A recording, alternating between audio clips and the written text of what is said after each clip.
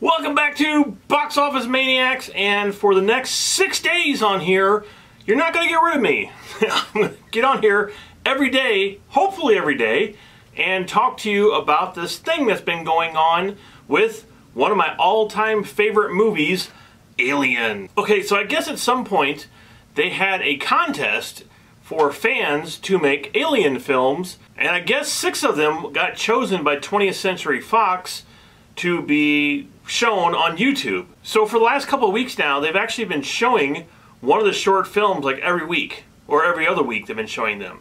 So right now we are on the 5th one that just came out, so we have one more to go, and I'm hoping they're going to show it before the end of this week, or possibly next week, because what I'm doing here is I'm going to be reviewing every one of those short films. When this channel first started, maybe it was even a year after it started, Vince and I took on the task of reviewing this thing here. This is the Alien Anthology, and it was Alien, Aliens, Alien 3, and Alien Resurrection.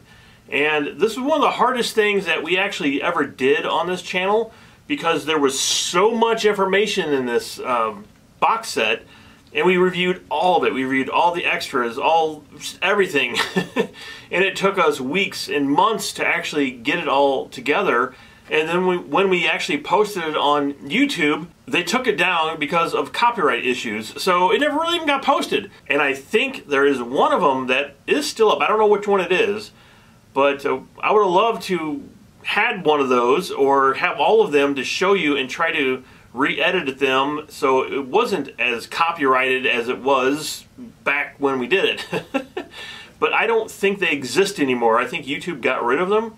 And as far as I know, I don't have any copies of them. But yeah, this was, up until this point, up until this coming Tuesday, I think this was the best way to ever actually watch the Alien films. The clarity in this box set was astounding. It was incredible. So I don't know what the 4K version of this is going to do. And it comes out this coming Tuesday. And don't worry, I will have an unboxing for you right here on the channel. But for right now, let's get into these short films.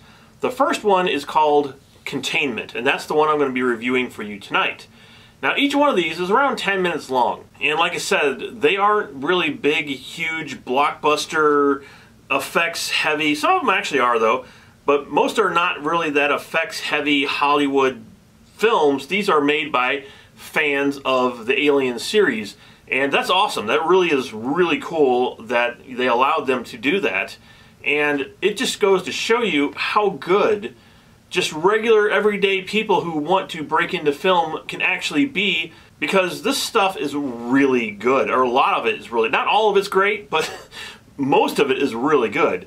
So the first one here is called Containment, like I said, and it starts with an interesting effect.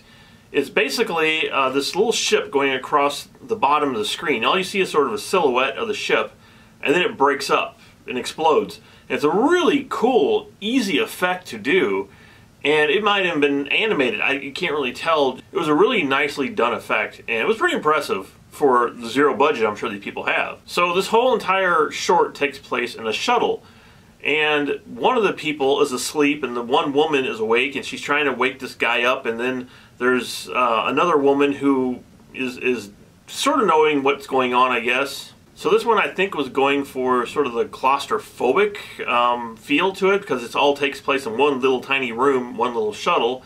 Plus, I'm sure the people who made it, that was the budget, was they put all their money into that one little room to create it, and it works. And it works really well here. The acting here is actually pretty good. I think everybody did a really good job. So of course, you know, once they escaped the actual ship, they don't really talk about what happened on the ship, but they're in their little shuttle. I'm assuming it's sort of the same shuttle that was in Alien. I'm assuming it's supposed to have been like that, I guess. And right off, you know that probably somebody has an alien inside of them. Now, the only thing about this short is you don't really get to see the alien. You actually don't get to see the alien at all.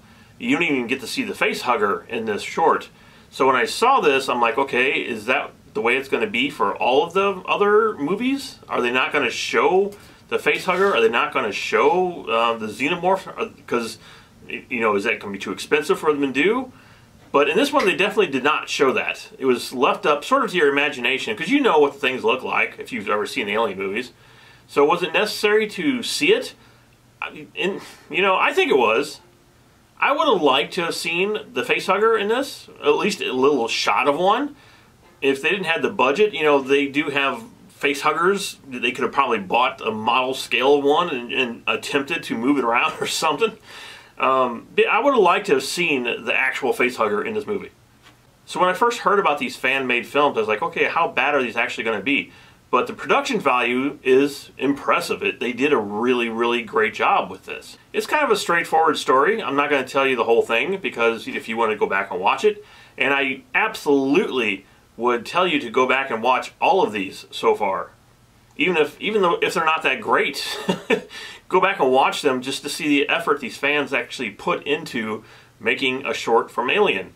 And anything that's taking place inside the Alien universe, I want to see. I want to, because it's been such a long time since I've seen a really great Alien film. You know, I really want to see what these fans have to offer. So overall, the first one here, Containment, I would give a 3 out of 5. It's a good short. It's well done, well directed. It does have a little bit of tension in it, but not a whole lot. The acting is pretty good, but there's zero effects when it comes to showing the alien. There's nothing.